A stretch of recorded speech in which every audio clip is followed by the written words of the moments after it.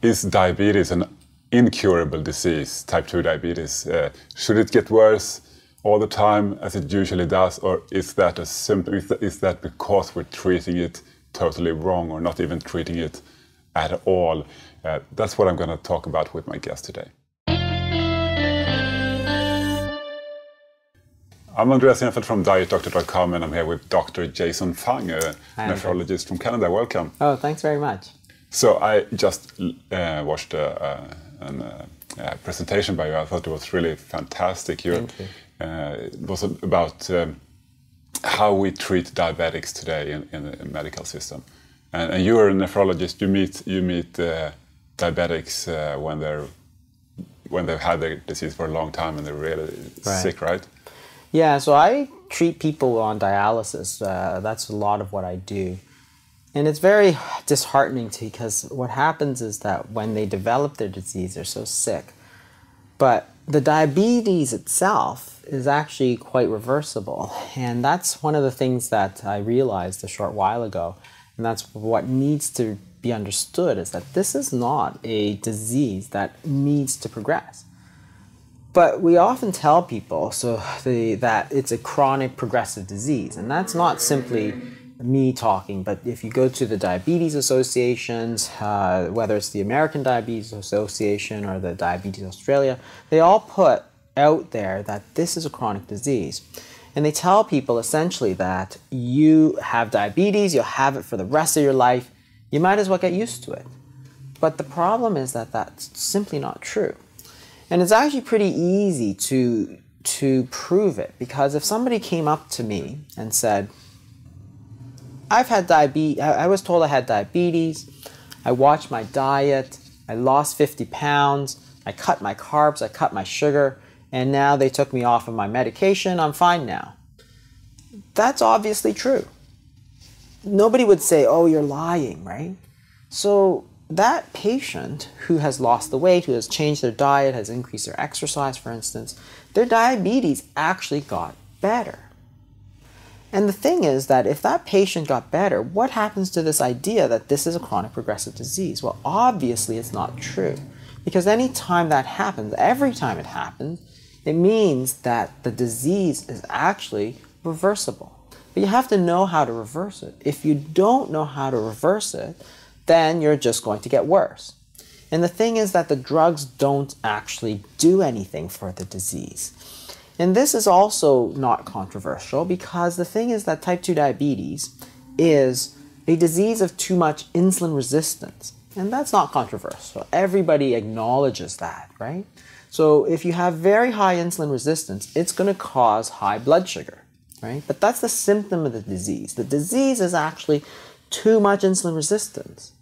So the treatments that we give are all targeted at blood sugar.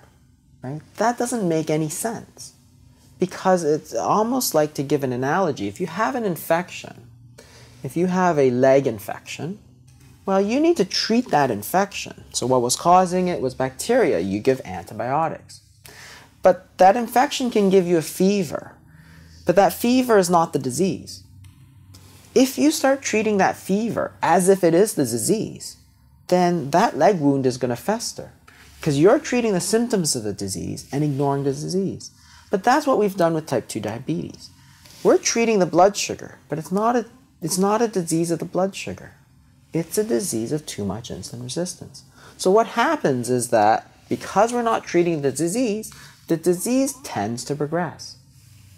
So if you look at what happens over a period of 10 years, 15 years, what happens is that you start off with one medication, then you take 2 medications, then 3, then you take insulin, then more insulin, and more insulin. And after 10 years, you started with one medication, now you're on 100 units of insulin a day. Well, you're taking more medication to do the same job, to keep that blood sugar the same. That means your diabetes is worse.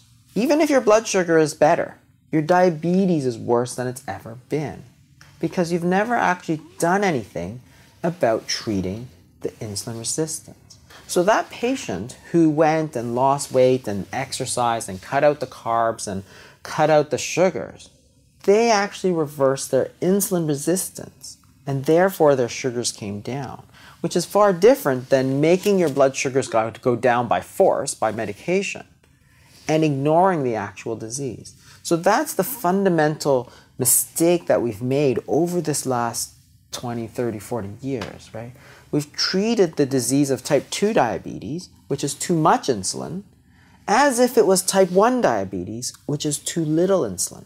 So you got to understand that type 1 diabetes has too little insulin. So that makes sense. You should give them insulin. Type 2 diabetes is too much insulin. You need to reduce their insulin. But instead, we're giving more insulin to a disease state that has too much insulin. Well, of course, that's not going to work. That's crazy.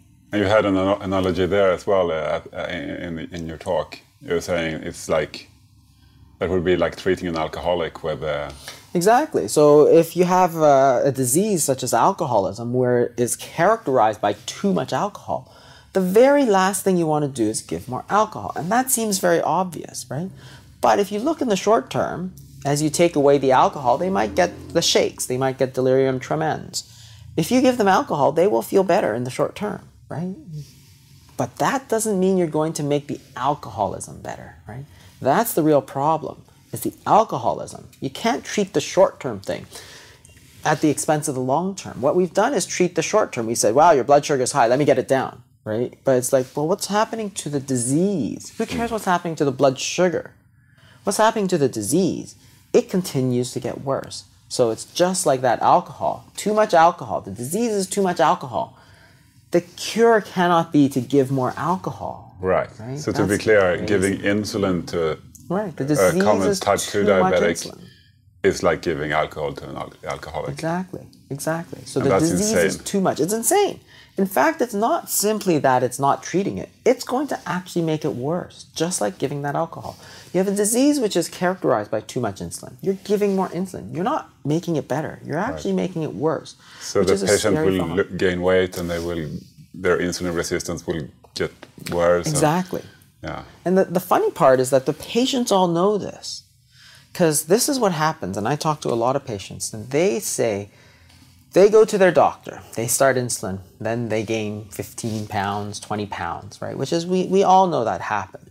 That's not a secret, because insulin is what really drives weight gain. So what happens is that they take the insulin, they gain weight, and they go back to the doctor and say, Doc, what's this? You tell me I need to lose weight to get better. Then you go and give me a medication that makes me gain 20 pounds. This is not good.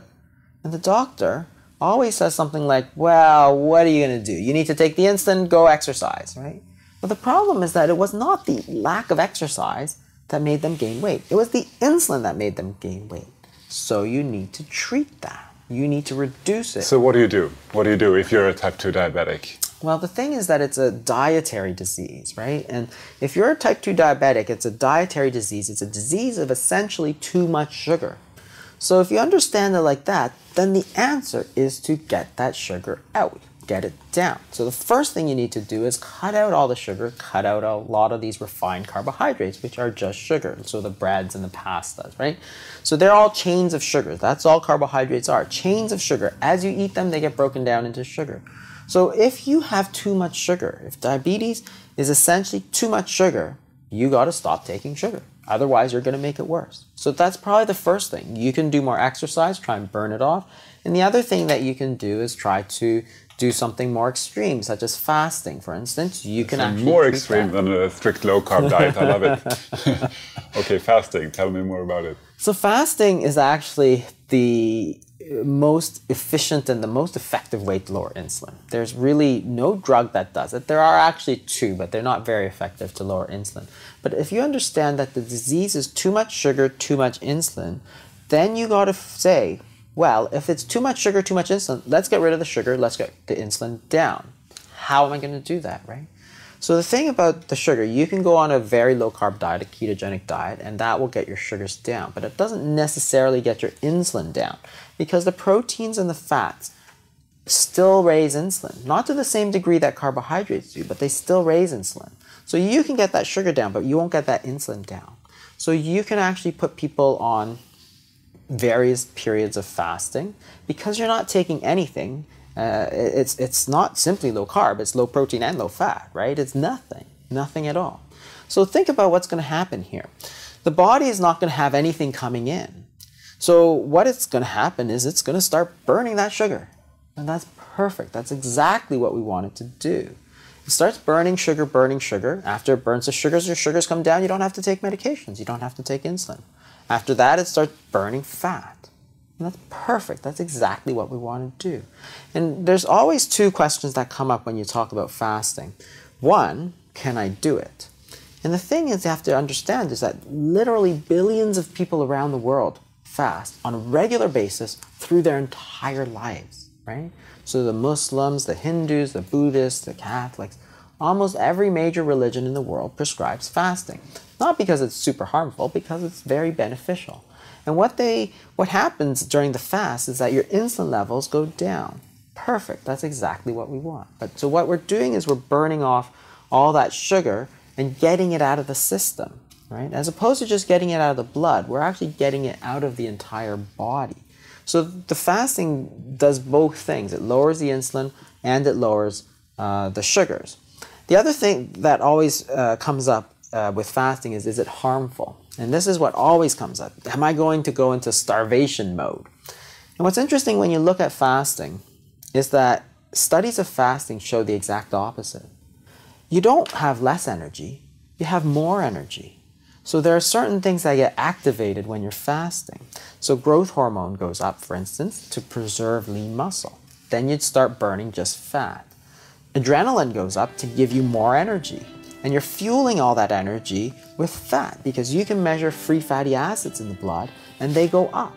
So what's happening is that you're burning fat, you're preserving your muscle, and you've got plenty of energy. Perfect. That is like the perfect treatment.